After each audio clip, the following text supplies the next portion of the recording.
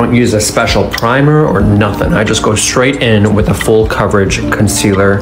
I just apply it right underneath the eyes. I like it to be full coverage because then I can use less of it and get more pigment payoff. And now you can just start tapping it into the skin and blending it out. This is what it should start looking like. You notice how I blended the you notice how I blended the concealer up towards the bridge of the nose and then outwards, following my lower lash line towards the temple, and that's gonna lift the face.